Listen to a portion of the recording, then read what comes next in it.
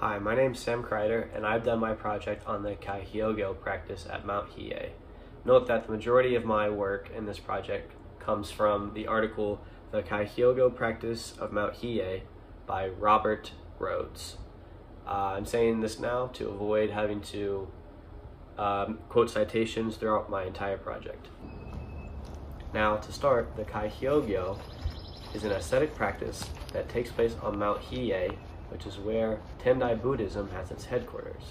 Tendai Buddhism was founded in 806 CE by Denjio Daishi, also known as Saicho, and he built the first temple on Mount Hiei.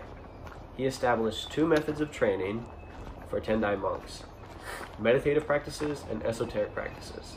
My focus is on the latter curriculum, which Saichi developed after interpreting the first 14 chapters of the Lotus Sutra in terms of Tendai original enlightenment, which states that all sentient beings are already partially awakened. This concept relies on non-dualism because if all things are empty and interconnected, then any barriers between the Buddha and other sentient beings are also negated.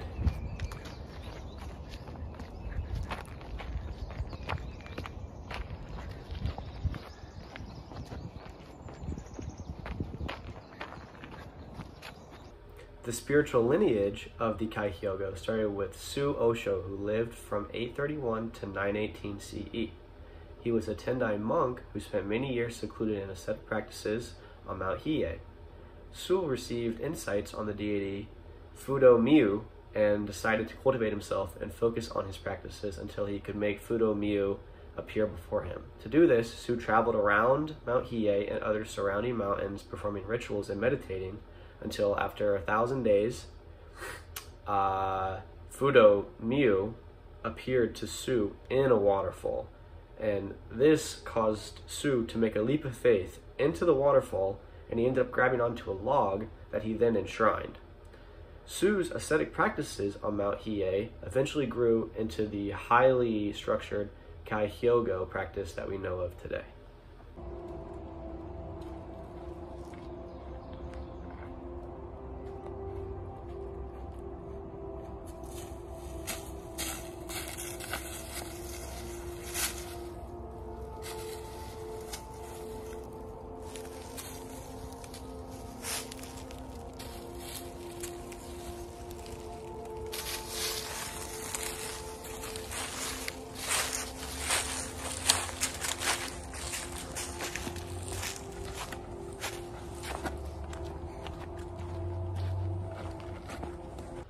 The Kaihyogo's history is divided into 4 phases. First, Tendai ascetics took inspiration from Su and journeyed out into Mount Hiei and surrounding mountains, taking their own paths and performing austerities cut off from human contact.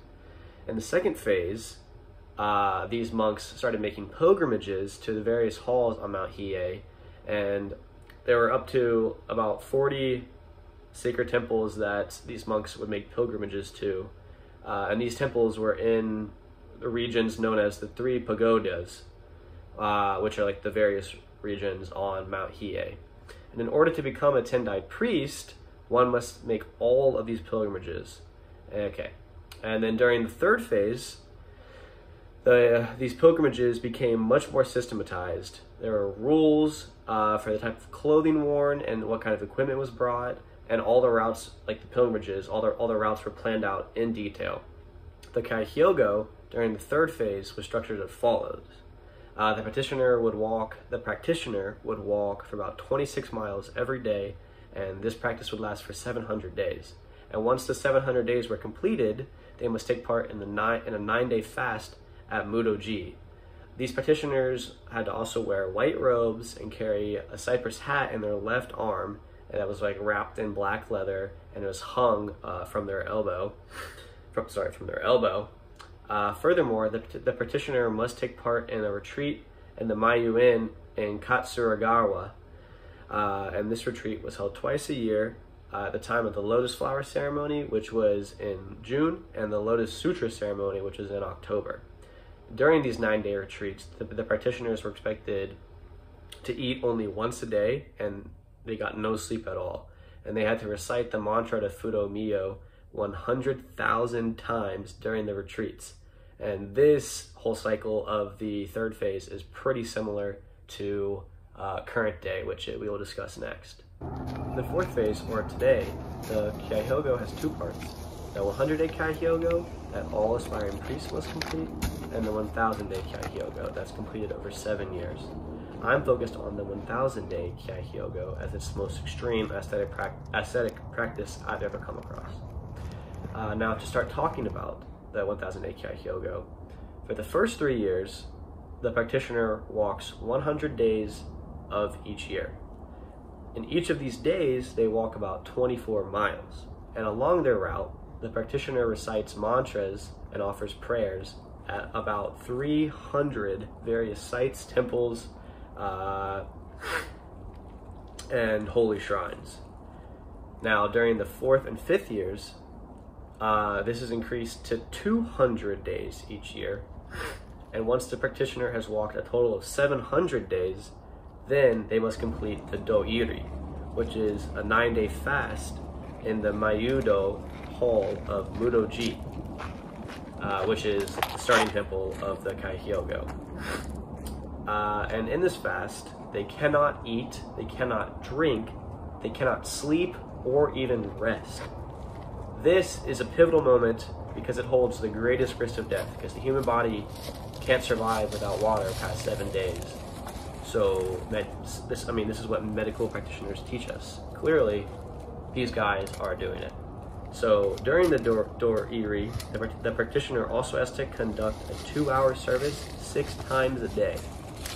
And at all other times, he has to sit in one corner of the hall where he recites the mantra to Fudo Mio for a total of 1,000,000 times during the entire seclusion.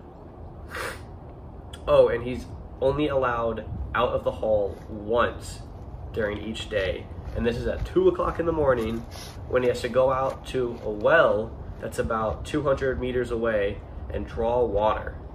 And because he's growing progressively weaker each day, this ritual trip to the well takes longer and longer each day.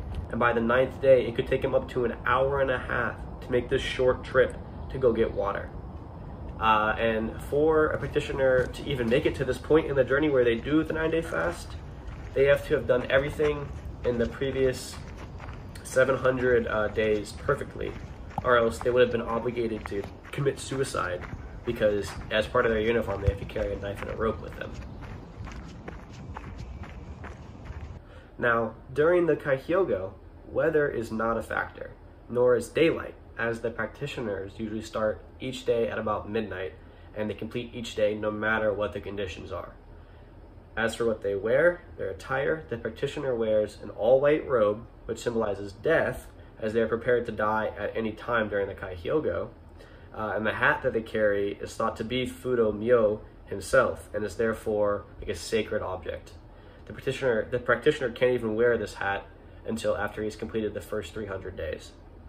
And then the sandals they wear are waraji, which symbolize the lotus petals that bodhisattvas and Buddhas walk on. And these sandals are handmade, and the practitioner may go through multiple pairs in one day, depending on the conditions on the trail.